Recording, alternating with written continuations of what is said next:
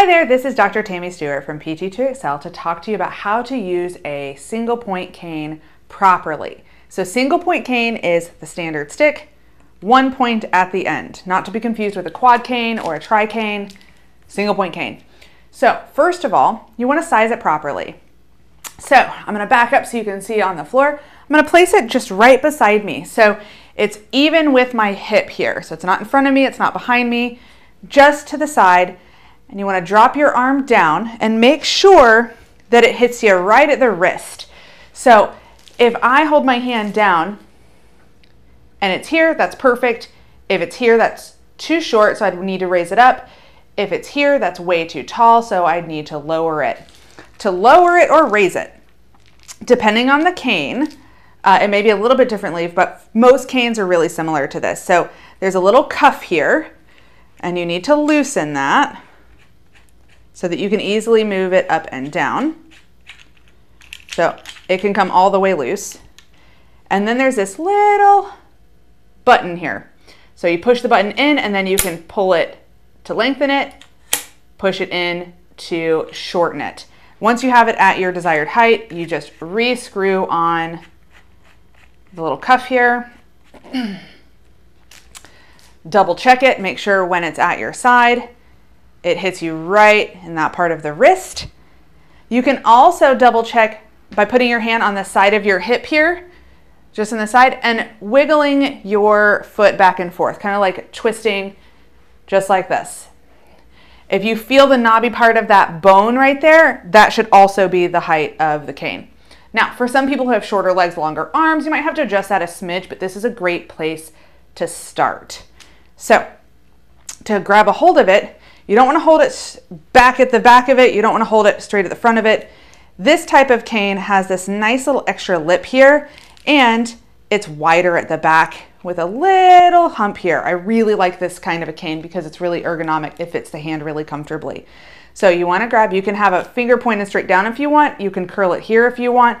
That's sometimes uncomfortable for people's hands. So I see a lot of people really liking this finger down situation, and the thumb curls around the other side. You can go forward if your hand's a bit bigger. My hand's about a medium for a female, so this is a nice comfortable hand posture for me on this cane. So to walk with it properly, when we walk normally, we swing our arms. Some people swing their arms a lot, some people swing their arms just a little bit, but I'm gonna just show you an exaggerated version of just normal walking. So I'm going to swing my arm. Notice that my arm goes forward with the opposite leg, and I get this nice trunk twisting here. So you want to keep that natural walking rhythm when you put a cane in your hand. So let's say this is my injured leg or weaker leg. I'd want the cane in the opposite hand so that when I take a step with my weaker leg, the cane goes with it. So now I've got two things taking this step, and then I step through or to the cane depending on what's comfortable for me and my balance with the other foot. So what that looks like is injured leg or weaker leg with the cane, other one goes through, cane, other one goes through. So I still have that arm swing, that natural trunk twisting. What you'll see a lot of the time in like TV and movies is that they put the cane on the same side as the injured leg. So they use it at the same time as the injured leg, but on the same side. And then it looks like this. They basically give themselves a limp. That's not great for the rest of your body, and it doesn't actually help support your hip very well in a natural body movement.